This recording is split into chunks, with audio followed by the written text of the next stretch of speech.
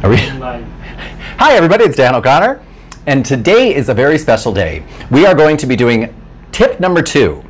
Oh, I think we're live now. Hi everybody, it's Dan O'Connor, and today we're having a very special Valentine's Day episode.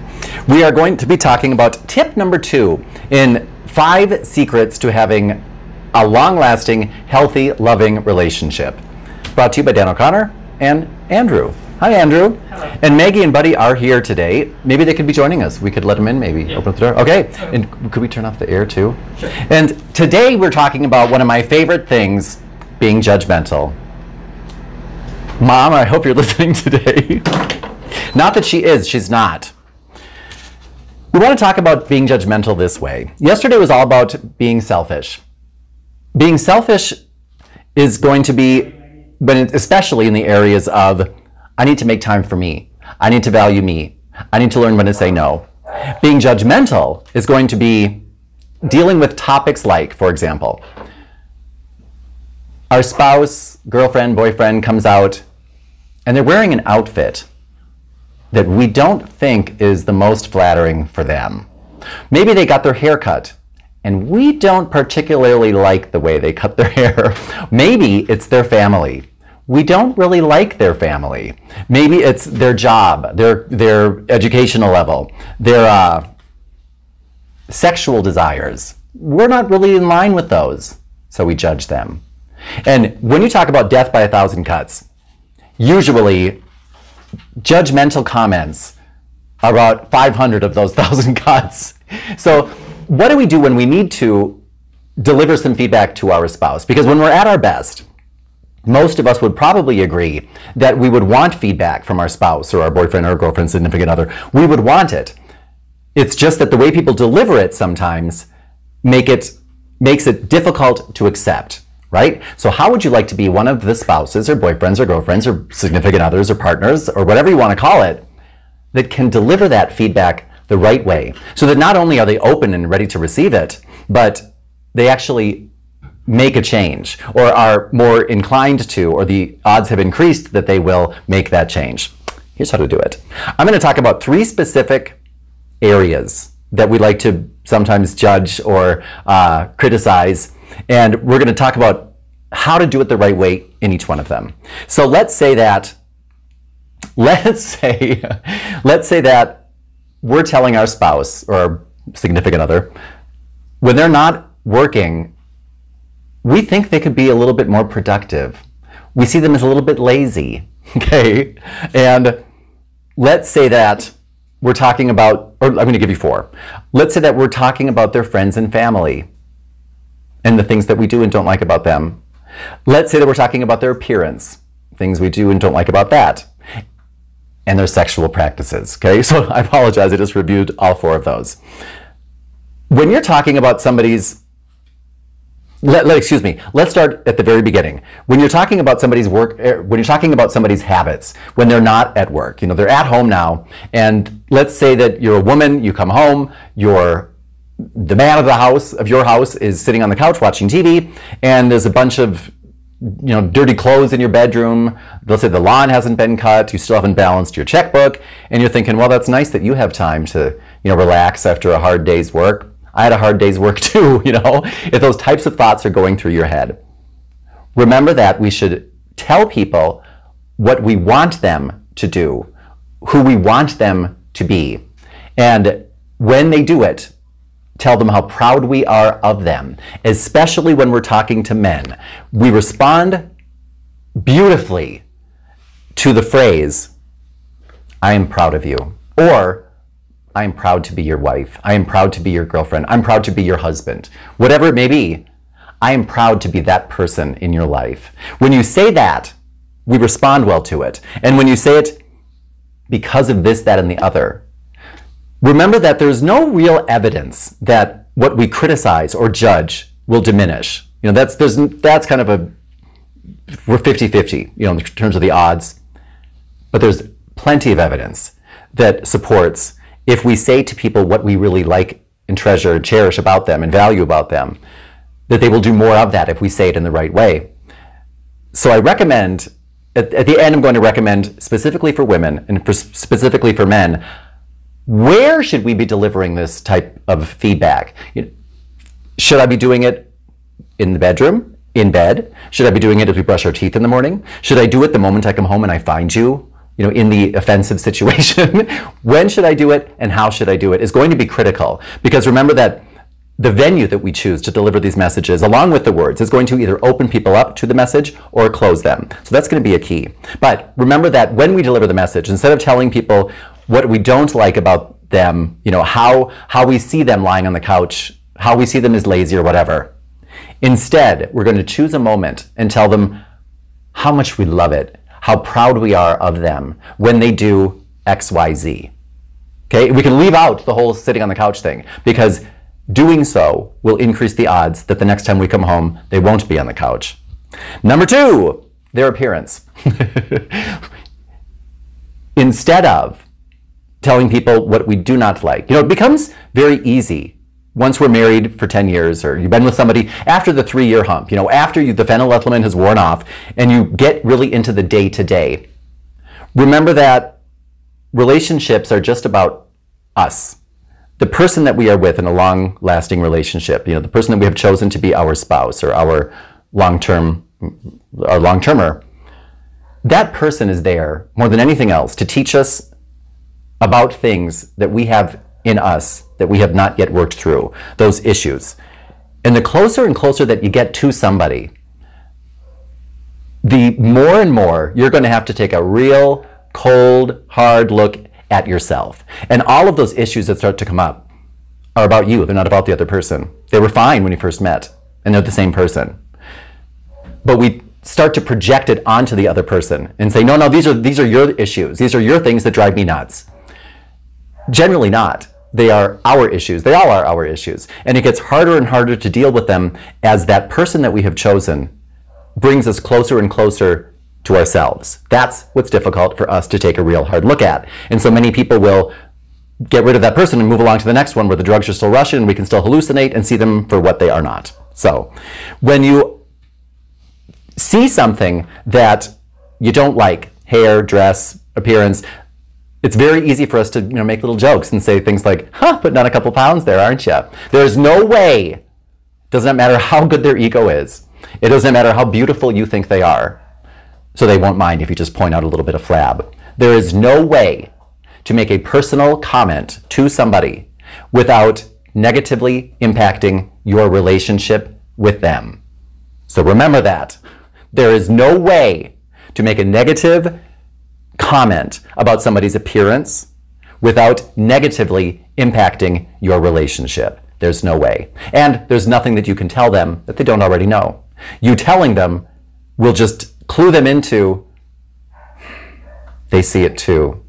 I'm no longer as good as I was in the past, as perfect as I was in the past. You don't ever want to make somebody feel that way.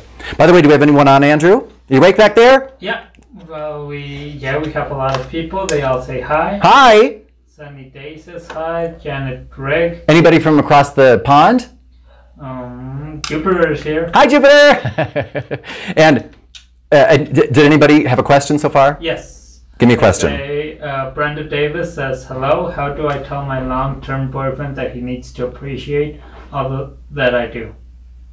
That is a great question. How do I tell my long-term boyfriend that he needs to appreciate the things that I do? I'm going to get to that at the end, but please mark that down, Andrew, so that I do that. Okay. So that I can keep going on track here. Any other questions that we have as I go along here? So far, so good. So far, so good. Okay, then I'm going to move along to the kiss of death. There's a huge kiss of death. Oh, by the way, speaking of somebody's, I skipped one. Speaking of somebody's friends and family, remember that in all of our relationships, at work and at home, one of the most attractive qualities that we can have, and it's an easy one to get, is to speak well of other people when they're not around. If I compliment you and say nice things about you, that's great. I mean, let's just say that I get 5 likability points for saying, I appreciate the way you treat other people and how kind you are and how compassionate you seem to be. That might get me 5 points. If, however, I'm talking to you and I say about Andrew, who's not in the room, if I were to say, I really appreciate Andrew's, I really appreciate the way he treats other people with such kindness and compassion, and You know, no matter who they are, he treats them as if they are equal or above him. He's a nice guy, and I can't find enough nice guys in the world these days. If you say stuff like that about people who are not in the room, who aren't, that, compared to the 5 points I get for saying nice things to you about you, all studies show that I'm going to get, I'm making up these numbers, but I'm going to get 25 points in terms of my likability if I speak well of others when they are not there. Now, it doesn't talk about, gossips or backstabbing. Some people do that, some people don't. But specifically, if I'm the person who finds a nice thing to say about other people when they are not in the room, the reason, I believe, is because that person who you're talking to thinks you are a nice person, because you are nice to that person when they're not even here. And even if you're not, nice or not nice, you are a supportive, positive person. So not only are you that thing, I'm going to guess you say things like that about me when I'm not around. So you win so many points for doing that. Judge their family and their friends in a positive way when you're with them, because they might not tell you, but if you speak poorly of somebody's friends and family, the only thing that is going to accomplish is it's going to reflect poorly on you. Don't make that mistake. I was going through a list. I have a video coming up. Make sure to watch it, by the way. It's coming out tonight. I'm going to do a live preview, and it's on 5 phrases, the 5 top phrases to make people hate you. And you want to keep in mind, that we should not be keeping score in relationships. Scorekeeping is a huge kiss of death. But we do have a tank full of our love for that person. There's a tank that we all have. Meaning, I need to draw from this tank in difficult moments with you. Therefore, you need to fill up my tank for those difficult moments. And it's all about trying to find this balance. I want to fill up our relationship tank as much as I can, because we are going to have some tough times where both of us are going to need to draw from that tank. And doing things like speaking well of other people's friends and, hi, there's Buddy, hey, is going to fill up that tank. Hey, Bud. Buddy and Maggie have been going kind of nuts these days because they found a vermin or a rat or something in the backyard. Hi, Megs. And yesterday, Maggie ate it because she's the mighty hunter. Hi, baby. And you could, let's say hi to the dogs. Everybody wants to say hi. Hi, guys. Hey, Megs. Here she is. Hey, baby. And Buddy, come here, Buddy. Come here. Everyone wants to say hi to you, baby. There you go. Hi, Bud. Okay, so by the way, that's one of the reasons their relationship is so strong, is Buddy always speaks well of Maggie's family. Even though they're a little shady, they're kind of, they're different colors. They're a very progressive couple in this world, and they take chances. So, one of the things Buddy does is he tries to play the odds and speak well of her family, even when they're not around. The kiss of death. This is the number 4 thing now, kiss of death. If you judge people or are critical of them in the bedroom, meaning if your partner tries something new, wears something new, suggests something new, and your reaction is to say, what? Oh, are you crazy? Or, oh, come on. Or to somehow laugh, whatever, diminish that.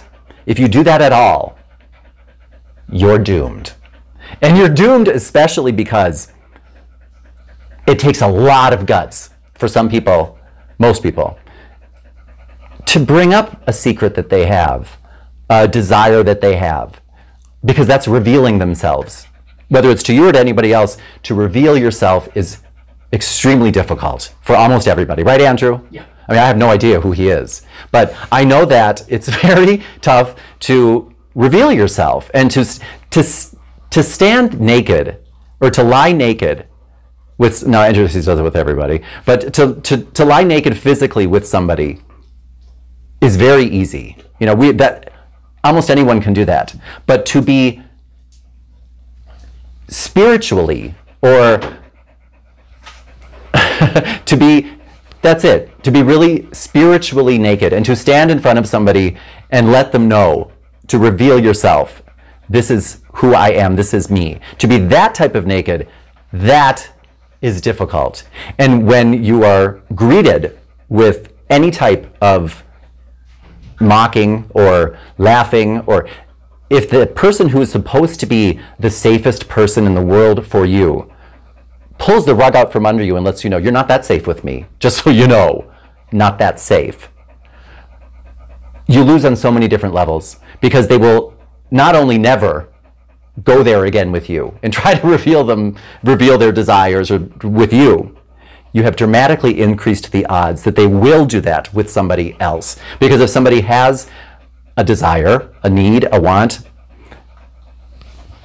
it is an inevitability. Is that a word, Andrew? Yes. It is inevitable that they will get that desire or need met. You want to increase the odds that it's with you. Also, you want to increase the odds that you will have that safe place to reveal anything that you need to reveal or would like to reveal about you. That safe place with your partner comes into play here with all of these four things, with judging people on their habits when they're not at work in their downtime, judging people on their family and friends, judging people on the way that they look, judging people on their desires and things like that. All of those areas should be safe and sacred when you are with your partner. Therefore, if you are going to if you're going to go walk that road and you think, it's time I made some suggestions here, because we are open, most of us, to suggestions if they come the right way. So keep this in mind. If you are a man, this is the man and woman thing I was telling you about at the beginning. If you are a man, the best place for most men to speak to most women, and I know I generalize a lot here, but I'm going to do it, is when you're sitting at the dinner table. Women by nature prefer to communicate face-to-face, and they prefer to have your attention when you're communicating with them.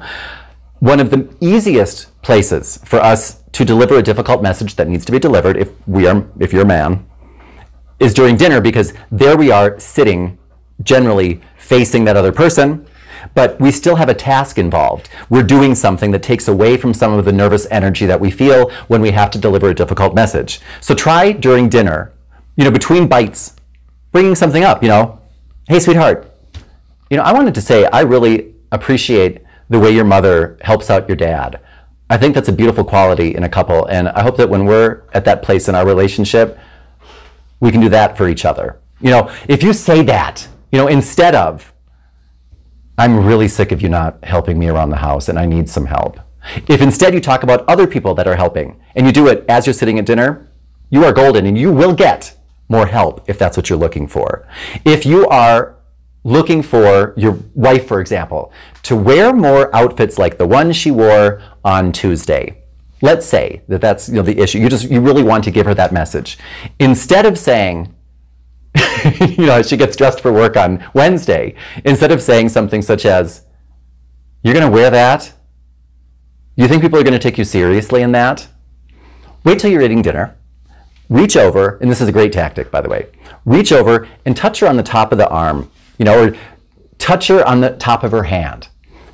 It could be as you're walking down the street, hold her hand. But I suggest the more sensitive the topic, the more I suggest touching somebody as you deliver it, because that's going to create a connection chemically. All sorts of chemicals get released in your body when you physically connect with somebody. So touch her and say something such as, for example, sweetheart, I wanted to let you know, because it just came back to me again, how I was left speechless when I saw you going to work on Tuesday. I thought to myself, I bet everybody who sees her today is going to think just like I'm thinking, who is that and where has she been this whole time? I want to see more of her. I wanted to let you know that, because sometimes when I look at you, I have to do a double take and say to myself, that's my wife? Whew, I'm the luckiest man ever. If you say it like that, you're going to get that outfit again. If you say instead, oh, do you think people are going to take you seriously? She's going to start wearing that outfit more and more and more. And remember, it's all about playing the odds. If you want to increase the odds that you will get what you want, say it that way. Talk about, remember, what gets rewarded gets repeated. Give a reward in that person's language, you're more likely to get the behavior, the situation, the outfit repeated. When you're talking about when you're talking about, when you're talking about the bedroom stuff, people's desires, what they want to do. You know, if you want more of some behavior, if you're a woman talking to a man, I recommend, same principles, you know, if you can touch him, touch him. Speak positive, in positive terms, not in negative terms. But the place that you want to do it, more often than not, if you're wondering, how can I really, you know, pack all of the tactics together and increase the odds I'm going to get what I want by giving this criticism or judgment to my husband or my boyfriend or this man, it could be you're a man and it's your husband, as you drive down the street in the car. When you drive down the street in the car with a man and just, oh, you know, by the way, there's something I wanted to mention to you. I really liked the blah, blah, blah. I really like the way your mom did this. I really liked your friend Joe the other night when he said that. I really appreciated this, that, or the other. I really liked the way you looked in that outfit. Your hair looked so great. You know what? Last Thursday, when we came home from the movies, I just wanted you to know I'm still thinking about that, and it's now Tuesday in the afternoon. Let's do more of that. However you want to, or excuse me, whatever you want to talk about, do it in a positive way. Tell them you'd like more of that, if it's the opposite of what you were going to judge. And then do it as you drive down the street, because most men prefer to communicate side by side. That's how we like to communicate. And there's a whole lot going on there as you drive down the street to distract from the nervous energy. Many, many women and men who are married to men will tell you that they don't know why, but one of the best times to talk to them, when they seem to really open up naturally, is as they drive down the street. So if you're talking to a man, tell it to him as you drive down the street. If you're talking to a woman, say it to her over dinner because you're sitting in front of her. And remember, in both cases, but it really works marvelously with women, make sure to touch them, because creating that physical connection helps you create an emotional and communication connection. So with those tips, remember, if you have a question, to leave it in the question section, and leave your Twitter handle. Andrew, are you awake? Are you awake? What's going on? Who's there? Who's there? Well, we have a lot of questions. Jupiter has a question. Hey, Jupiter, what's your question? I'm dating an alpha male. He doesn't open up to me, which I guard and appreciate. I mean, he does open up to me, which I guard and appreciate. Okay. I know it's hard for him. How do I encourage more of that? He doesn't want to look weak. I got it. Okay, so he doesn't want to look weak. I'm glad you said that, because that is a big fear of most people. First of all, remember that what's his favorite thing that you could do for him? It might sound silly and like it's very basic, but it's true. People training is very similar to dog training. When you train dogs, one of the secrets to training dogs is, I'll show you, is, if you have not gotten one of these, get one. You can also use them to train people. Hold on. It was just here in my bag. Hold on, Andrew. What? Andrew hid my dog clicker. Hold on. No. Where is it? I know it's here. Okay. Of course, the time I need it, I don't have it. But normally I have with me one of those dog clickers that you can get at PetSmart. Have you seen that, Andrew, with a little squiggly, with a... Yeah. Do I have it? Is it sitting someplace open? Okay, doesn't matter. There is a little clicker that you can get at... here we go. Okay. No, I'm not saying to do this with your boyfriend, Jupiter, but you can get these clickers at PetSmart for, I think, $1.50 or $3 or whatever, and these are for dog training. The way that you... I'm getting to the point, Jupiter, I promise. The way that you use these with dogs is, if a dog does something that you want them to do more of, you have this in your hand during your training sessions and you immediately click it and then give them a treat. So, if they sit when they're asked to sit, you click it, give them a treat. If you want them to stop barking, as soon as they stop barking, you click and give them a treat. Then what you do is you work into simply clicking and not giving them a treat. But what happens is, and then you eventually stop clicking so you're not driving everyone else nuts. But the point is, when they do something that's positive, that you want more of, you immediately click and then give them a treat, because that will send the message to them and they will quickly learn it. I do that, I hear that click, and I get a treat. So that ends up in a treat. And then we take the treats away eventually, because you can't give them treats for everything all the time. But they still are holding on to the, I hear that click when I do that. I know that that's a good thing because I used to get the treat. All right, I'm being a little stingy these days, but I know it's a good thing. And so they associate doing that with a good thing. And then eventually you don't need the click or the treat, because dogs want to be good dogs. People want to be good people. And so I suggest when he does that, when he reveals himself to you, when he opens himself up to you, and you appreciate that, every single time he does it, even in the littlest way, give him the treat that he so much wants from you. You know, whether it's, if he's a very tactile person, hold his hand and, you know, snuggle up against him and kiss him, you know, right after, without saying, I love it when you do that, I love it when you open up. Just do it. And he will eventually know, every time I do this, I get that. And if you keep doing that and keep reinforcing that behavior, along with, you could talk to him about it, but it sounds like if he's an alpha, most men, we don't like talking about that stuff anyway, right? Once we have to admit or acknowledge or say, yes, I'm talking about feelings, and oh, I understand, this is a breakthrough for me. You know, you appreciate this. We're going to stop. It's such an uncomfortable moment. We will be associating that with doing that good thing, and we'll be less likely to do it. So I recommend, which I bet you do, Jupiter, if I had to guess, every time he does it, don't make a big deal out of it. Give him the treat, always, always, always, and then he'll keep doing it more and more. She said thank you, and she tipped us. Hey, see Jupiter? Jupiter is the most beautiful. Jupiter, thank you very much. It's always a pleasure seeing you. And again, I'm still holding that rain check for one of our bowl singing days together. What's the other question that we had, Andrew? Okay, so let me see. Excuse me. There was something I wanted to add to that, Jupiter. How he said he doesn't want to look weak. Okay. In some conversation, slip in, you can say you were listening to the 9 principles. Remember, if you have not yet gotten the 9 principles, I think people would really like them. And they help you with any relationship challenge that you have. It's at danoconnor.training.com, and you can get it free with your VIP membership. And principle number 3, I think it is the opposite of weakness is not strength. You remember that. Have a conversation with them about this, you know, about how this concept that people are frequently worried about looking weak, and therefore what they want to do is appear strong. And they go around showing, I don't cry, I can take anything, I can stand up to anybody, you hit me, I hit you back twice harder. But strength is not the opposite of weakness. That's not what makes the planets go around the sun, and that's not what makes a fetus turn into a baby or a caterpillar turn into a butterfly. What is the force that creates in the universe? What is the force that fuels creativity, Andrew? Love. Love. That is, I mean, you can call it God, you can call it whatever it is, but most people, I think, would agree with the concept that that force, you know, the God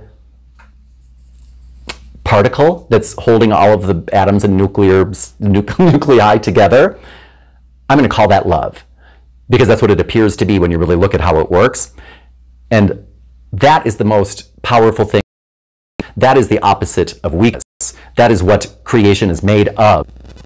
Okay, so it looks like we got cut off.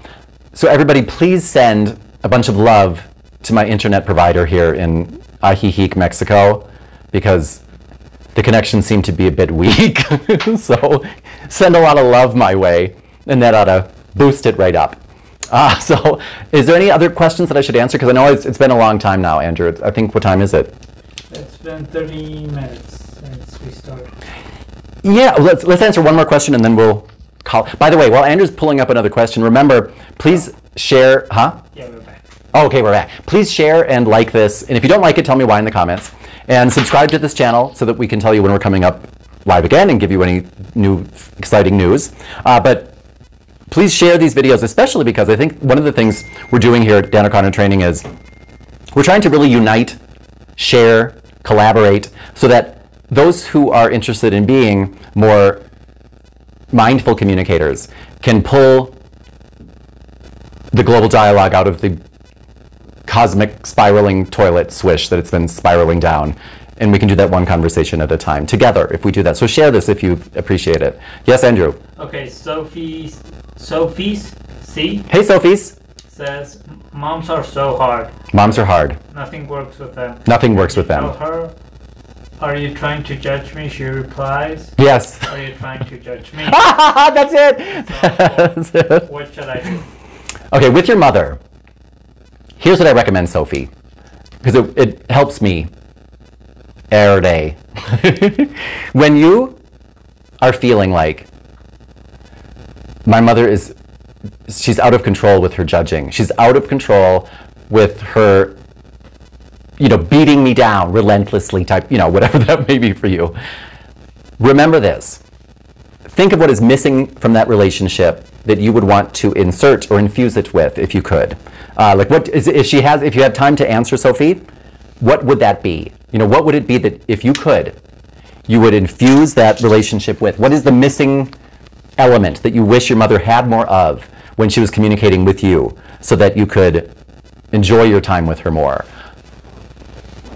Oh, so please answer that if you can. And here's why.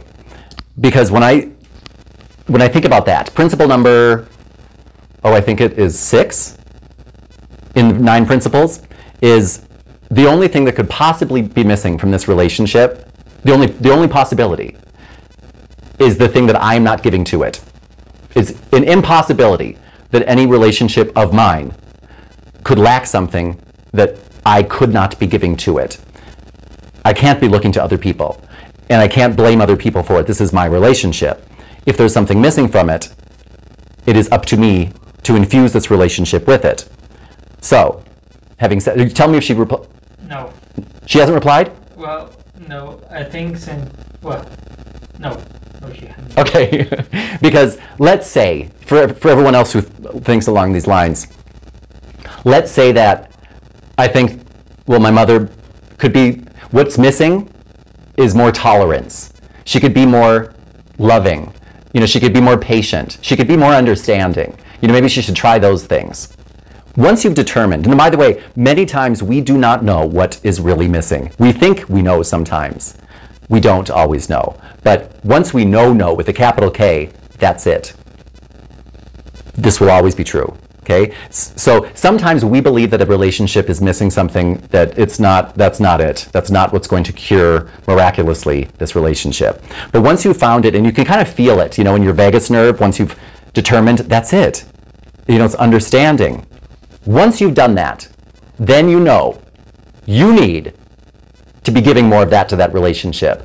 For example, when I'm thinking about my mother, oh my God, she is so judgmental and just relentless in her criticism.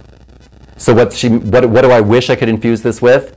A little bit of understanding, a little bit of empathy, a little bit of kindness, a little bit of patience.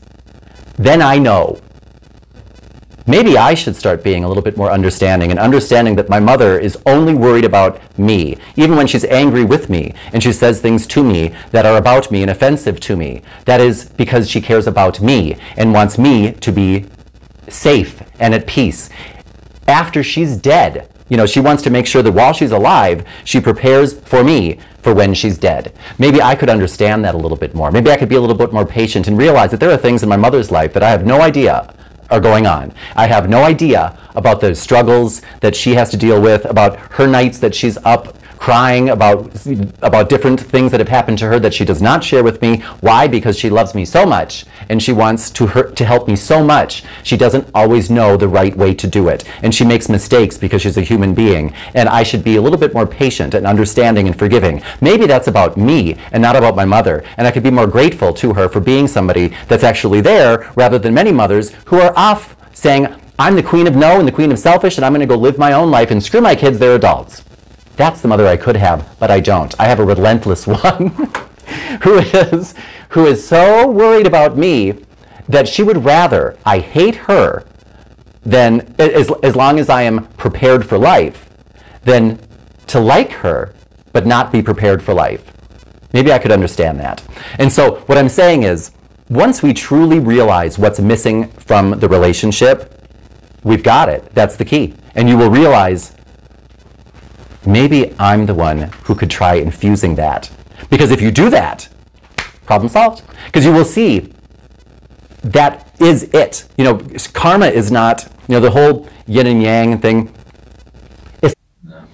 Hey guys, I just wanted to let you know, I apologize. I'm signing off now. Buddy and Maggie have left. They said this is enough. Andrew, he checked out about an hour and a half ago. And it's time for all of us here to say goodbye. Thank you for joining us, and make sure to subscribe, like, comment, share, all that good stuff. And let's really pull the global dialogue out of the communication toilet, okay? So thank you. Is that Jupiter? Did she tip 3 times? No. Oh, thank you, everybody. It was a pleasure being here. And for everyone here at Dan O'Connor Training, this is Dan O'Connor and Andrew signing off. We're going to try to fix the communication or the connection the next time. Goodbye.